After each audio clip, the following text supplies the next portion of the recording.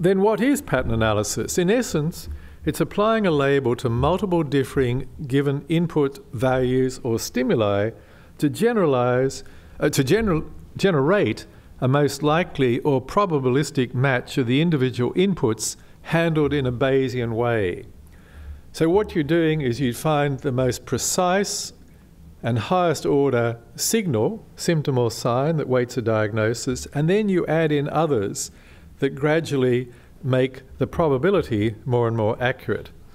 And non-medical examples include speech recognition systems, postal codes on envelopes, fingerprint analysis, and so on. And those exemplars usually involve a sequencing approach.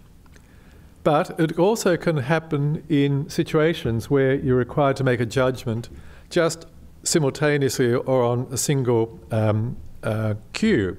And the example there is obviously chess players, particularly the professional chess players who just look at a board or 30 boards just walking by in a fairly rapid way and can come up with the next move in 2 or 3 seconds, whereas the people who are not at that level of expertise might wait half an hour. And Kahneman refers to Herbert Simon, who actually did study chess masters, and showed that after thousands of hours, they actually see the chessboard differently from the rest of us. And Simon was opposed to an intuition model.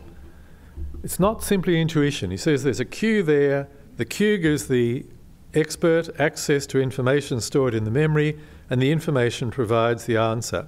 Intuition in this instance is nothing more than pattern recognition. And some intuition draws primarily on skill and expertise acquired by repeated experience. Yep.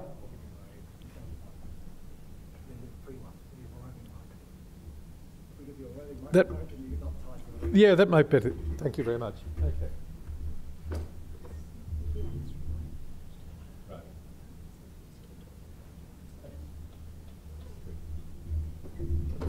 So to continue with chess, chess masters take at least 10,000 hours to acquire that level of skill. And that's really interesting because it fits in with the Malcolm Gladwell phenomenon that any skill takes 10,000 hours. Although when I started to learn bridge a couple of years ago, the bridge master I was with said he actually thought bridge took 30,000 hours. But the 10,000 hours is extremely finite across all sorts of disciplines, including even those who are egg sexers to decide whether the egg is going to have a female or male chicken. 10,000 hours to get to the skill that is actually required.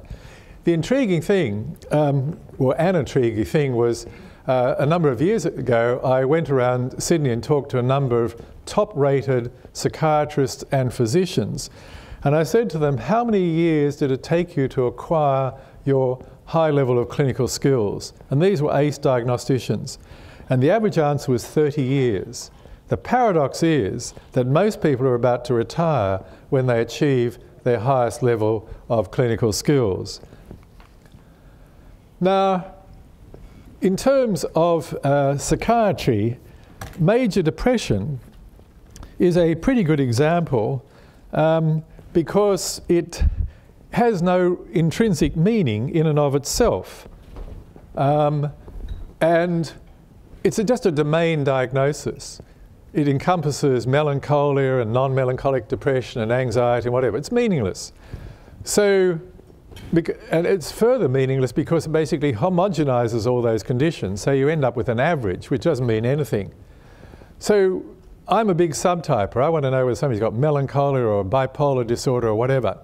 And to do so, I focus a lot on individual symptoms that weight to the pattern. And of course, that just is to help make the diagnosis. That's not to say that I ignore the patient's background. Everybody has their own narrative. It's highly important. So diagnosis or waiting to diagnosis doesn't mean that you're ignoring the individual themselves. So how do I go about it? Well, obviously, like everybody else, I look at the referral note. I observe the patient as they walk in. I'm fascinated in medical student exams. A medical student only starts observing when the patient has sat down and the student has brought out their paper to record. They fail to look at the patient when they're walking through. The patient may, have a hemiparesis, all sorts of things, or tardive dyskinesia or whatever. So watching the patient as they walk into your room, how they greet you, whether there's light in their eyes, and so on and so forth. And then you take your history, and all of us have particular favourite symptoms and signs that we're searching for that will wait a diagnosis. For instance, for melancholia, one of the key features I look for, or if it's an adolescent, I ask the parents for, does he or she lose the light in their eyes when they're depressed, and so on and so forth. And you then also need to seek to exclude alternative diagnoses. Out of that, as I said earlier, you have the chance of giving the patient a most likely a probable diagnosis, and as I also mentioned previously, I like to build in the level of confidence and also an etiology. Pattern analysis is intrinsically a very fast process. So, Danny Carmen, here's a question for all of you. A bat and a ball cost $1.10. The bat costs $1 more than the ball. How much does the ball cost? Answer? Say? 5 cents? Others?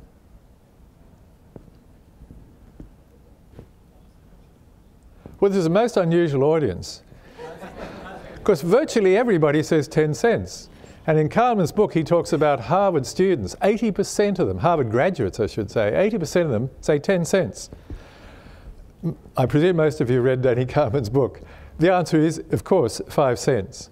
But most people intuitively will say 10 cents. Because if the ball is 5 cents and the bat is $1 more, it's $1.05, the two is $1.10. So the point is the pattern analysis is very fast, and being fast, it can make and take risks. So he goes on to say that this type of fast thinking generates impressions and feelings, but unfortunately it's very gullible. Biased to believe certain things, automatic, effortlessly, no voluntary control over this type of thinking. It looks for prototypes or exemplars. It tries to construct the best story out of all the ideas. And it can, however, benefit from skilled training, build up the pattern analysis. For instance, in his book, he talks about fire chiefs who suddenly say to their team in a burning building, out of this building now. They get out, and 10 seconds later, the roof has collapsed. And when they interview the fire captain and say, what did you hear or see? He cannot explain it. But he's built up an underlying pattern. The problems again are it neglects ambiguity and it suppresses doubt. It focuses on the existing evidence and it ignores absent evidence. So, reprising it all, basically in assessing a mood disorder, I'd argue you ask your questions, you observe your signs, you come up with a probabilistic estimate, and then you eventually come in an area where there's no benchmark laboratory test to your prototypic diagnosis, which may be, say, melancholic depression. However, if you do that very fast and leave it at that, then there are the obvious risks. And so I just want to tell you about a patient I saw a while back, 45-year-old person who came in and said, look, I've developed this terrible depression. And when I took the history and when I looked at the person, it was classic melancholic depression. No light in the eyes, psychomotor disturbance, all the endogeneity symptoms that you've learnt over the years, that person had.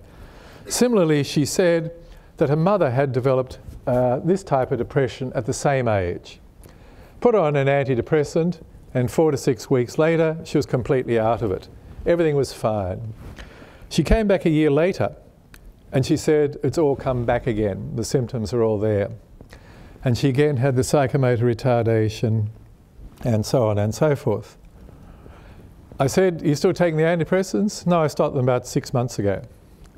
So fast analysis would say, it's bleeding obvious, has melancholic depression, did brilliantly on an antidepressant, just put her back on the antidepressant. Anyway, I said, any other symptoms? Luckily. And she said, well, yeah, I dropped, last time I played golf, I went around 10 less than usual. Any other symptoms? I got a little bit of tingling my left finger, and I dropped my shopping the other day in the supermarket. Anything else? A little bit of tingling the right side of the face. Anyway, sent her off, and she had a subdural hemorrhage that was operated on that night, and she did extremely well, had no depression afterwards.